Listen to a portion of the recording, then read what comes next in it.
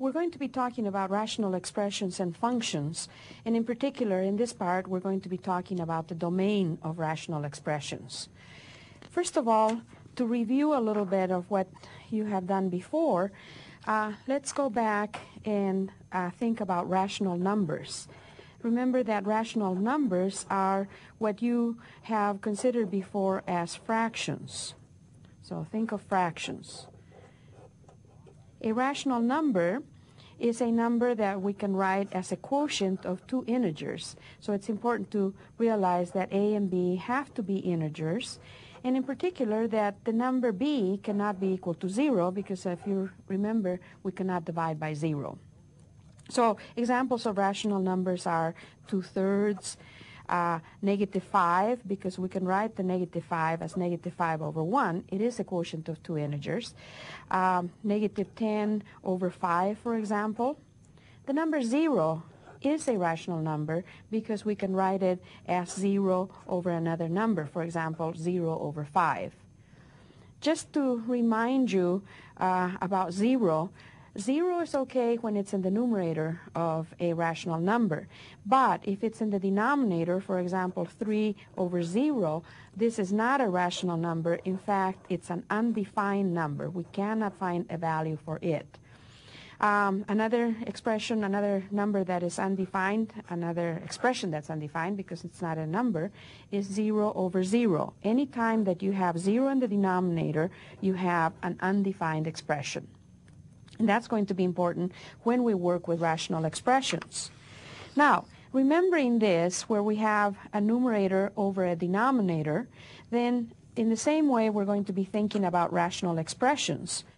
A rational expression is a quotient of two polynomials where the polynomial in the denominator is not equal to 0.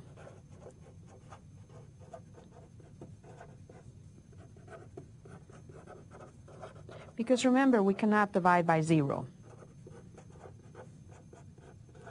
Examples of such rational expressions are the following. We can have x plus 2 divided by x.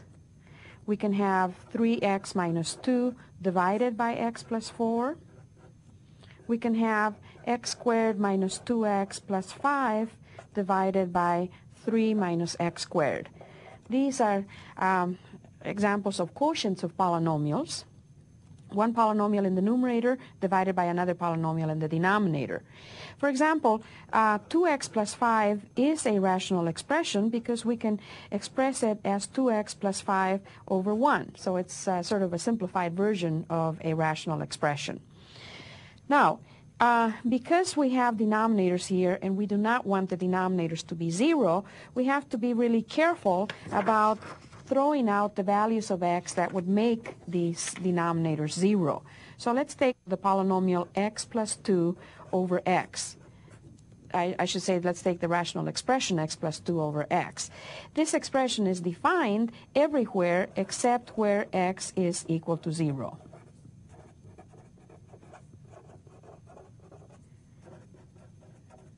Except for x equal to 0. Then the rational expression is not defined. And so what we're doing right now is trying to find the values of x which will give us a defined rational expression. Another way of saying this is we're looking for the domain of the rational expression. The domain of the rational expression is all the values of the variable, in this case x, which makes the expression defined. So the domain of the rational expression is the values of x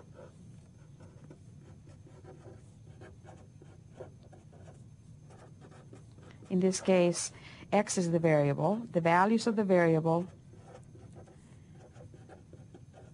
which make the expression defined. And so one thing we can do in finding domains is to throw out the values for which the expression is not defined. So the domain of the expression x plus 2 over x is the set of numbers which make the expression undefined, which would be the set of numbers which give us 0 in the denominator. So we'll throw out x equals 0. and keep everything else. So the domain is everything but x equals 0. Let's consider the expression 3x minus 2 over x plus 4. The domain for this expression is all the values of x which do not give us 0 in the denominator. That is, all the values of x which are not equal to negative 4, and so forth. Let's do one more of these as an example. Let's look at the expression x squared. We had this a little bit earlier. X squared minus 2x plus 5 over, or let's change the one we had earlier. How about if we have x squared minus 1? X squared minus 2x plus 5 over x squared minus 1. Now, as you know, we don't want to have x squared minus 1 to be equal to 0 because that would make an undefined expression. And so one way of looking at this is to say, well, x squared minus 1 is x minus 1 times x plus 1. We do not want that to be 0, and therefore we don't want this factor to be 0.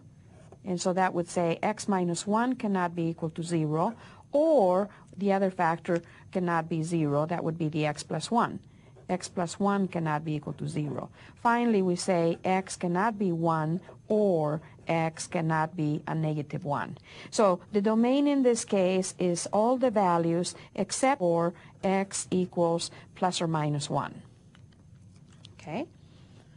Now, because we have the rational expressions are expressions, we can also think of rational functions. So let's consider a rational function.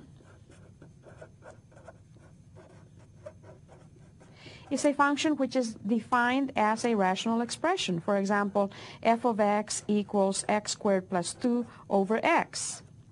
Given a value of x, we can find the value of the function, and we can call that value y. And so, because it's a function, we could also graph this function. In this case, we're not going to graph it, but simply show that we can find points on the graph by using a table of values. So if x is equal to 1, we're going to find f of 1. That means we're going to replace x by 1 everywhere we see an x. So this will be 1 squared plus 2 divided by 1. And so this will give us a 3 over 1, or simply a 3. When x equals 1, the function, the value of the function is equal to 3. Let's do f of negative 2, for example. What is that? Well, we would plug in negative 2 where we see an x, so we'd have negative 2 squared plus 2 divided by a negative 2.